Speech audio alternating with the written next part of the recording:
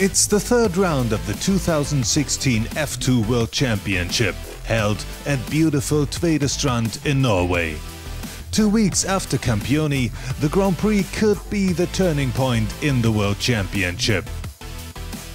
Alberto Comparato, the rookie driver from Italy, is still leading the championship, but Pierre Landin got a big advantage after his win at the Swiss Grand Prix. And Comparato started pretty bad into the weekend when he crashed out at Saturday's free practice. The boat could be repaired for qualifying, but it didn't run well, so the Italian didn't even make it into Q2 and will start only from 16th position. Also, Bimber Sjöholm was a victim of the rough water in Tvedestrand. She rolled over at the same turn like Comparato. Sjöholm, who didn't make it into Q2 either, will start from 17th spot. So after Q2 it became clear Erik Edin, Pierre Landin and Mathieu Perfreman could be the favorites for pole position. And also Frode Sundstall made big progress, finishing third in Q2. In single shootout Q3, Sundstall again put in a very quick lap with 47.62. As Rup Temper did, the Austrian also finished his quick lap at 47.62. This time good enough for the third position on the grid. At tomorrow's race was posted first by Temper, so he will start from third, Frode Sundstall fourth. When Mathieu Perfreman put his foot down to run Q3, his lap was immediately stopped by the race director. Perfreman was disqualified. Not knowing why, he wanted to continue, but the decision was made. Q3 was over before it even started, and Perfreman will only start from 10th position. Why? Because he started into Q3 from the wrong side of the pontoon.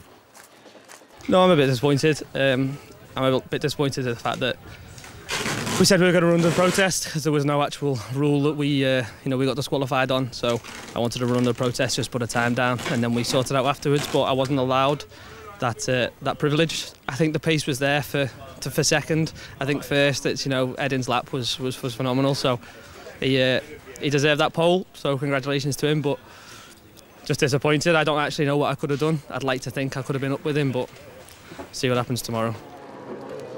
So now it was up to Landin and Edin to find out who will get pole position at the Norwegian Grand Prix. First to set a time was Erik Edin, and the Swede was flying 47.44, his quickest lap, only 18 hundredths faster than Rup Temper. Would this be enough to beat Pierre Landin? The world champion on his flying lap, and he finished with 47.47, 3 hundredths slower than Edin, who made it once again after Finland, pole position for the Norwegian Grand Prix. I'm very happy with the boat and the team and the propellers I used. It feels really, really good, of course. A little bit sad that still sad about Campione. I want to take the pole the whole season, but I'm happy with this.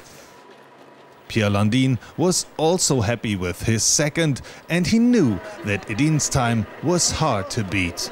He's fast. He did a good second lap there, and he did a good job.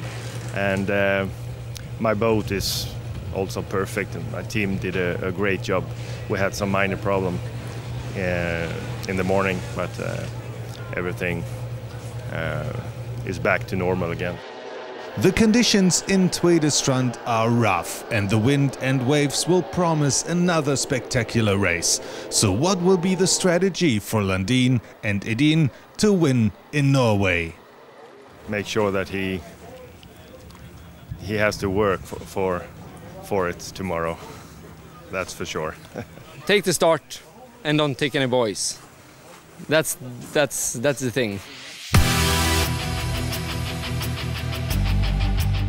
Anything can happen at the third round of the Formula 2 World Championship. So don't miss it and keep on following F2 on YouTube, Facebook and f2worldchamp.com.